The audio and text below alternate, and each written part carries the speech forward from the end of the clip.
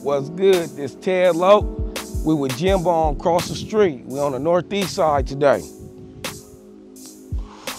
Well, thanks Ted for showing up. I brought you a gift. I noticed that you wear the bucket hats from time to time. I know that's your favorite color, I hope with. Yes, sir. Right. Then I brought you another little gift too. Okay. I noticed you brought your own smoke, but. Oh shit, you know, I don't discriminate. I don't turn down no smoke. I got this is about as high as you can get at the store. There was 33%. They're like $8 a J or $8 a blunt. So I got one for you, one for me, and I figured we could go for a little walk and talk. I'm with that. So here we are at Jeff. Go to Jeff. Yeah, man, Jeff, man. We on the commercial side, but yeah, man, Jeff, Kirby side. Yeah. I would like to ask you though, you know, the Mandela brothers. Okay. These are some guys that I've been following their movement for quite a while around town here. And you had a very intricate part in a lot of their beginnings. And I don't know if you directly know that or not, but their early videos all came from you. And this is Cuddy Matthews that we're talking about, right? Right. Yeah, that was my handle as a video man. When I met them, they was going by traffic and left lane. Yeah. So Bo was left lane. And then his brother was going by traffic. Oh, the motherfuckers covered up my stoop. They them guys was both younger than me. Hey, you can get it like this. You got the school up in the back. Yeah. Them guys was both younger than me. Like you said, they was like 12, 13. I was in high school. And so the spot that I'll show you here soon, this spot I'm about to show you, man, the sad where we recorded at, it was like everybody go, and it was guys who helped me too. But them guys, you know, they was younger. And you know, like they said, man, all of us, we was in high school and shit. You know what I'm saying? So and they were like in middle school and grade school. Yeah, they was in middle school, man, young dudes. And I think with me, the difference was that I just gave them a little more, cause at the time I was still getting my shit together too as far as my flow. But I just gave them, you know what I'm saying, that attention like that. Yeah, man, I see you, you know what I'm saying? I love the energy and all of that stuff. So, you know, as I was learning, they was younger and they looked up to me. And then I was showing them how to do things. And by the time, I remember I had moved to Atlanta. I went to college in Atlanta. A lot of people know that about me. But where'd you go to school in Atlanta? Clark Atlanta University. All right. All right, educated man. And so, you know, when I did that, and I came back, every time I come back, Swiggle would be like performing or have something going on. And then him and my sister, they was rocking. Is your sister Sharonda, right? Yep, Rose City Mischief. Rose. I met her a couple years back now when she did an event for the community at the Elks Lodge not long ago. Yeah. I gotta think of people dropping people on this show. Look, that's one of my rap homies right now. We're gonna call him back though. Yeah, man, to make a long story short, though, I come back and they'd be doing their thing.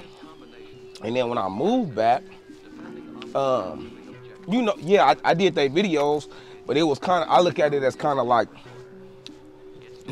they helped me help them. Because when I came back and I was pushing my film, they was the ones that tapped in with me. You like that car? Right on the side of the road here, man. Well, yeah, they helped me by, you know what I'm saying? Because they, you know, they paid me for them videos too, you know, but it gave me a chance to work on my film and be relevant. And then, you know, I enjoyed it because I love what they do. You know, every time I came through, it's a cracking ass show, cracking ass party. And they had that motherfucker lit. And then, you know, I took a little hiatus for some years having kids. And then when I came back, shit, Swiggle, he always called me big bro, but shit, he was putting me up on shows and shit. You know, like he said, he put a lot of artists on shows. Shit, he had me on shows out here in Southeast, Northeast. Shit, I think the last one I did with him, we went up to Seattle. And that was a dope one. And one thing about Swiggle, man, you know, he always stayed down. Like, no matter what everybody else around him was doing, he just stayed across this way. You know, but yeah, Swiggle though, man, he always showed love, man, and that's, you know, and so seeing him keep going, then that shit make me want to keep going, you know what I'm saying? This spot that I'm about to show you though, it's pretty much, man, where a lot of us guys started out. A lot of them stories come from the, we just call it the Sal because it's at the Salvation Army, but so this the building that we used to use. Right inside here is the lab. And so it'll be, man, a bunch of kids, man. My partner, Gil Gates, he the one that showed me this. You know what I'm saying? It's only 2 blocks from the school. So we'd come in here, you might be able to see in, but that first door there to the left, you know what I'm saying? That's where we used to make it happen at. But, you know, the same way that Swiggle said I helped him, you know, it was guys that helped me, man. My cousin Al Hicks, rest in peace, probably the dopest MC up out of Portland that never got out, you know, because he passed at a young age. Just trying to put something together, you know what I'm saying, and keep that energy going, you know. And nowadays, some of the guys is still working on their music. Some of the guys is doing other stuff, you know what I'm saying. But I got 2 scholarships from up in here, man. So, you know, and then they even took me and my partner Nab Nicholson, man, at 17, they took us out to Boston. And then we got to meet all of the different computer clubhouses through Intel, not just in America, but around the world. Shit, we was only like 17, you know, that was 04. So, wow. But it was big because, I don't know, I had traveled, but it was just tight being around other kids that was on the same thing that I was on, and it kind of prepped me because I didn't know, you know, but a year or 2 later, you know, I'd be in Atlanta, and everybody out there is you know what I'm saying, pretty much doing some type of shit. So, you know. I kind of consider you a little bit of a historian at this point when it comes to the Portland hip-hop game. Yeah. I did do a lot of homework on you. My bad. I spent a lot of time doing some homework on you.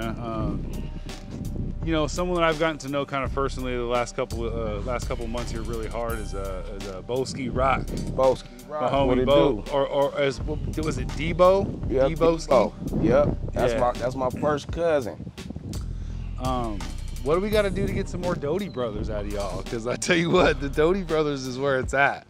Man, we actually got something in the works. So we working on it right now. To make a long story short, man. You know, Debo, man, that's like I said, that's my big cousin. That's on my dad's side, that's my oldest first cousin. You know what I'm saying? He was born out here, but was raised up in Oklahoma. But you know, me and him, our bond on that music is, and our understanding on it, it's just something different, man. You know, we'll just be rolling in the car, freestyling and just doing our own thing, you know what I'm saying, having our own vibe, you know. Sometimes me and Cuddy bump heads, but for the most part, you already know if you see Ted, Loke, and Debo coming, man, you know, you finna laugh and we finna jam. But we actually working on it, man. Me and Debo, man, we've been spending a lot of time. You know, we both got labs at the house, and then we've been spending a lot of time. We got a couple studios that we go to out of town. It's because, you know, he got kids, I got kids, and all the things that we deal with here. So we'll get on the plane, go meet out of town, go to the studio, and knock out like 10 or 15 the last time. Oh, go ahead. That almost leads me into my next question then. I saw that, did you do some work with Braze? My boy Braze from San Diego? Yeah. So to make he's on the song with Boski that I just filmed the video for. Yeah. Right. So we did those songs in Las Vegas. So the story behind Braze, Braze is my partner too, but me and Braze, we got a common homie. My partner D Fresh, you know, we went to school together out in Atlanta, and he has the Medi Gang apparel now that y'all might have seen me slanging at different hemp fests and stuff. But You know, Braves came through with Doug, and we got cool over the years like that, D Fresh. And the last time, maybe 2 or 3 times ago, earlier this year, me and Debo was out there recording, and man, we was freestyling on the roof of the Lux store, you know what I'm saying? Old school G shit, you know what I'm saying? And man, I hadn't even heard Braves rap yet. This is the same day that they ended up doing the song, but we did about 10, 15 songs though that day. You know what I'm saying? But he was rapping and was like, yeah, man, you know, let me get up in there. But yep, I got some music with Braves too. Braves and D Fresh, they gonna be up on the Doty Brothers album for sure. I like Braves a lot. I didn't really heard of him until that day, until I started editing the video, and I was like, man, this fool is fresh as hell. Well, this is the thing, man. You know, Ted brought him out of retirement because on that day we was having a conversation, and he does comedy as well, and he says, yeah, man, I ain't did no music in a minute. And I was telling him, I said, nah, that's dope. And then once we laid the song, I said, well, you only as relevant as your last action. So you just laid something down today, so you back relevant. Yeah.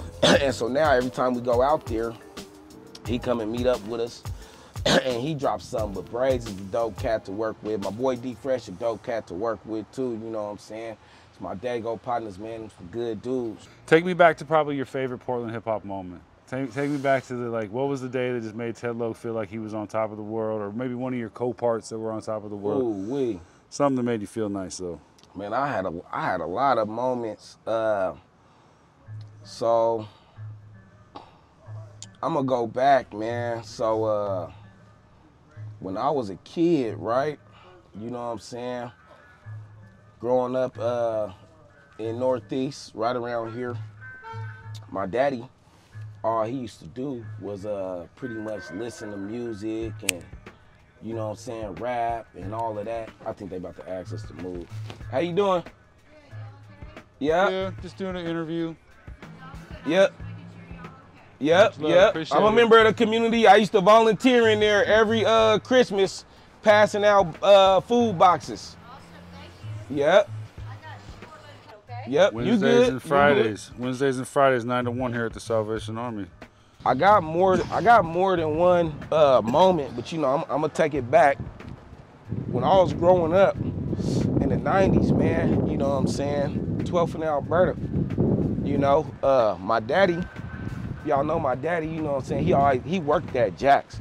It was a hood spot. The chicken spot, yeah. The chicken spot, man. You know, that's why Ted be cooking that chicken, man, you know what I'm saying? But you know, we'll be there and you'll see all of the posters, you know what I'm saying? You see all the posters of all the guys in the parking lot, you know. And he listened to a lot of rap, and he knew a lot of guys. And then my sister, she was rapping back then. So I remember when I was 5, I only ever had one verse ever Ghost wrote for me, and it was from Rose City Mischief, you know what I'm saying? When I was 5 years old, she wrote me a rap, and then I didn't want to say, I was scared to say it because it said the N-word. Ironically, I don't even use that word today, but you know what I'm saying, only rap ever Ghost wrote. And as I was growing up though, you know, some of the artists would be like people that she put me on. This was another spot right here. This used to be called Ethos. You know what I'm saying? That was a music spot for kids too. It's something else now. Just seeing the different artists in the neighborhood, man, you know, the Can't Be Caught's, the Gothams, you know what I'm saying, Cool Nuts, Maniac, seeing all them guys coming up and just hearing them like putting down quality music. And then, you know, they from the same neighborhood, man, that I grew up in, and I'm seeing these guys, you know, and I'm a kid, I'm a baby, you know, and they adults to me, but I'm seeing them and I'm looking up to them.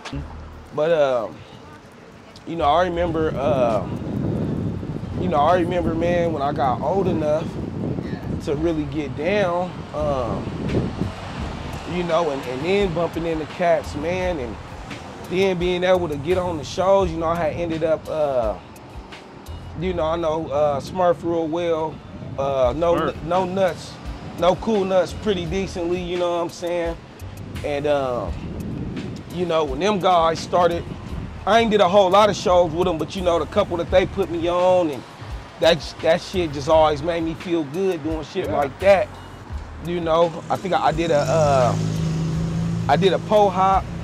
Oh, you on a pole hop event? Yeah, I did pole hop 12, man. What year was that one?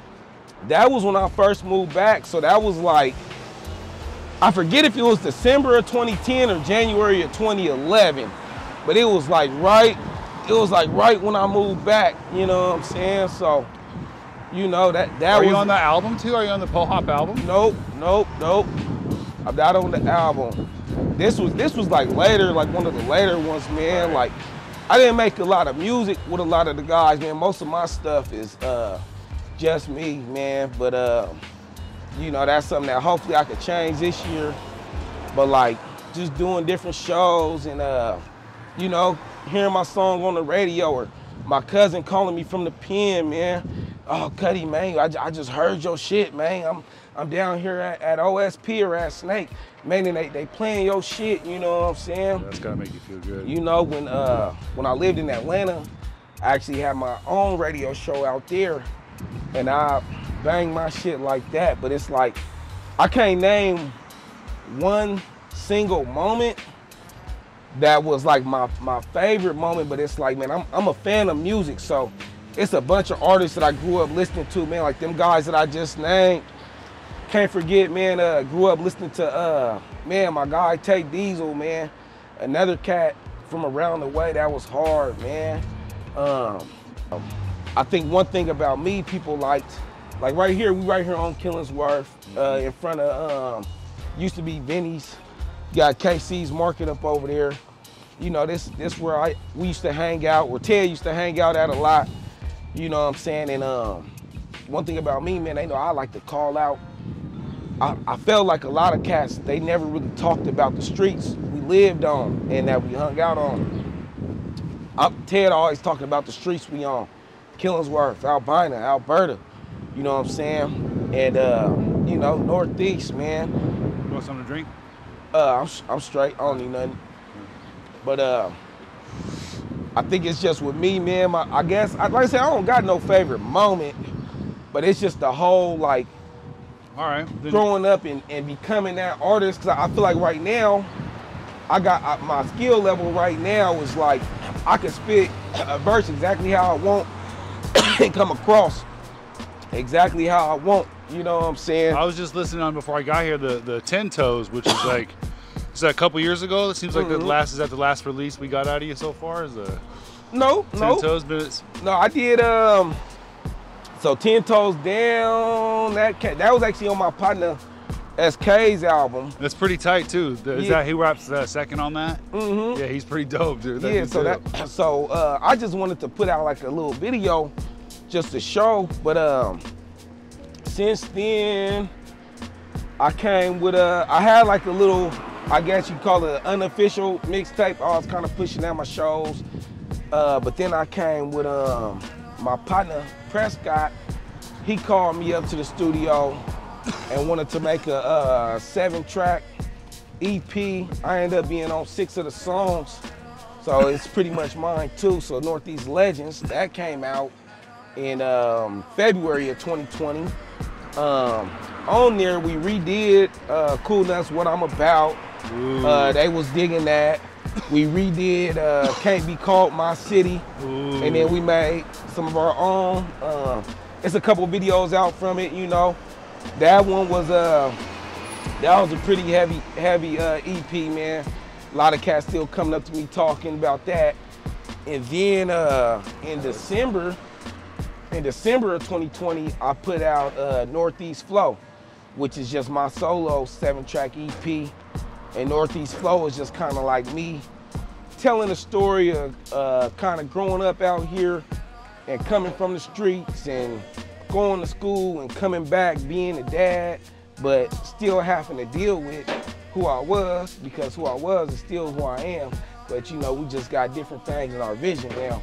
you know what I'm saying, and different I responsibilities. noticed that from looking at your Facebook page. You seem to be a very cherished, valued family man. Yeah, like a motherfucker. You got your children involved in some of your video projects. The Halloween one that you and Boski did with the kids was fantastic. It's a great example of how someone can be a gentle giant, if that makes any sense. Oh, it makes plenty of sense. That Halloween project, I actually didn't have no kids yet. It was all nieces and nephews. Well, there you go. You put in the work. But, Put in the work. but I do, if you listen to, oh, that's dope. Yeah. If you listen to Northeast Flow, you'll hear, you'll see that I got my sons involved on that one because it's me telling the story of, you know, just being out here. I got a track called Easy to Forget, and that's about my late father. And then I got my oldest son, he's on there, and I pretty much got him real conversations that we really had. Dad, why I can't meet your dad? Why we always going to the graveyard? You know what I'm saying? Shit like that. And I'm like, nah, we're gonna put this on here because it's real conversations me and my son really have. And you know, it came out real powerful. At this time, though, I'm working on something new. Yeah, what you got in the works? What can we expect out of you? So the next one, let's go about the little sign right here. Yeah, the next one, man. The verses is you know, the verses is gonna be dope. But I'm doing something. I feel like I want to do something totally different with this one, man. And for a couple different reasons. The next one gonna be called the Handsome Virgo, cause I'm handsome and I'm a motherfucking Virgo from the Northeast side. Ooh, look at that. But this one is gonna be like, I feel like I never, you know, my lady and a couple of my homegirls are like, man, you don't never make nothing for us. I mean, you could rap, but you know what I'm saying? You don't make nothing for us. So this one, I'm making pretty much all songs is like towards the ladies. I'm still rapping hard than a motherfucker, but it's like, I wanted to show a different side of Ted, you know, like when Batman get to be Bruce Wayne, you know what I'm saying? So what again? What is it? What has it done for you? I'm gonna put it like this, man. I look at myself like, I mean, I could say, come up with something, try to make it sound deep, but you know, I feel like I am, you know, that spirit of Portland hip hop. I am that embodiment of Portland hip hop because you know, if you come outside, you gonna see me. I'm still out here, and it's like I said, one thing about me from day one, if you listen to all my shit, if you go back and read my book, you know, I've been talking that Portland shit the whole time, that Northeast shit the whole time. You know, and some cats are starting to do it now, you know what I'm saying, but I've been on that shit though the whole time. Tell you, that's why I'm here, man. Yeah, that's why I'm here. Right. So that's real ass talk. Right. Right so it's like, you know, I feel like I am that, and like I said, you is really gonna see me out here. You know, I went to Jeff, I went to King, I went to Tubman, you know. I hustled on Albina, man. My daddy worked at Jack's. I went to King, man. Were you one of the tumblers? Never. Man. I couldn't flip for shit, man. Man, they used to come to our school as a kid, and I used to be like, how the hell do you get on the tumbling team? And King was like the only place that had it. Yeah, they did have a tumbling team. I tried out every year, but, you know, shout out to Mr. Mantia, man, the gym teacher. I never made the cut, you know. Ted only got one talent, man. I could rap and I could write, you know what I'm saying? But I love Portland hip hop, though. It's a lot of artists that I listen to. When I'm out of town, man, I'm jamming y'all shit. I'm showing other people y'all shit. You know, it's just the whole spirit, you know. I Teddy, wish that your efforts have created some people. So don't let it go in vain, my friend. You've created some people with your efforts. What I was gonna say though, I wish, and I know I ain't the first one to say this, I ain't gonna be the last. I wish that we had more unity. You know, because the city, it ain't just Portland, it's a lot of places like that. It's real, it's real cliquish, you know what I'm saying? You know, I wish that we had a little more unity because we could be a whole lot further, you know what I'm saying, instead of being intimidated, you know, like, man, you should be excited. This motherfucker tight, you tight. Man, let's link up, man. Let's make something dope, you know what I'm saying? And you know, stop hating on the next man. Let's just put this shit out. You know, the city too small for rap beefs, you know what I'm saying? If you got some beef, man, leave that shit off wax, handle that shit in person, whatever. But you know what I'm saying, man, if you out here trying to make this music, You know what I'm saying? Just make the music, man. Let's put it out, man. You know what I'm saying? Because they waiting on it, you know? I've been to Atlanta. I've been to LA. I've been to Houston, man. You know, they fuck with this Portland shit, but it just ain't enough of us, you know what I'm saying, together. You know what I'm saying? Pushing it like the other cities is really coming together. You know what I'm saying? So. Well said. Well said. Teddy, I'd like to thank you for your time. Thank you so much, my friend. Right. It's been an honor to have you here today. Before we take off, is there anybody you'd like to give a shout out to, or special blessings, or maybe a message to the city even? So I mean, I got a lot of folks I could shout out, but I'm gonna actually flip the script. So, I also want to talk about. I know we wrapping it up, but I want to talk about myself as an author too. Let's talk about your book. Your book, correct? Right. All right. So, pretty much, man. 2009, 2010, you know, I had wrote a script. My script was on some, I'm into horror, you know what I'm saying? I want to write a horror story that took place in Portland. Not necessarily a true story. I want to write like a crazy horror story that took place in Portland and not sugarcoat kind of like how we do out here and what goes on out here. And what ended up happening, you know, I got my script, but I ain't been able to film it the way I like. So I decided to make it a novel, man, because I like novels. So pretty much pushed that. December 2018 is when I published. And then all of 2019, that did real good in the city, man. A lot of cats wasn't expecting that, you know what I'm saying? And it was a book. And it wasn't a book about, oh, this is my look at me story. Like, nah, it's just a novel. But I got another one coming though. I got part 2 coming to that one, and then I got another book called Burnt Bridges. You know, these is all fiction, man. You know, I ain't talking about no self-help or nothing like that. But I'm also coming with a cookbook, and look out for my cooking channel. Cooking with Cut and Ted. If you've been following me on YouTube, on Snap, and on Facebook, man, you know I'm a fool up in that kitchen. So, you know what I'm saying? Just know I'm coming with the music, but, you know, when I say I'm embodying the whole shit, man, it's Ted all around, man. You know, we cooking, we rapping, we writing, and we raising them motherfucking babies, man, straight like that. You know what I'm saying? That's great. Yeah. Thanks again, Ted Lowe. You've been awesome, man. I really appreciate it again. Right on, right on. Time. Yeah, this is great. Right on, right on. So, cheers, friend. Yep. Yeah, man, that was dope. All right, tight.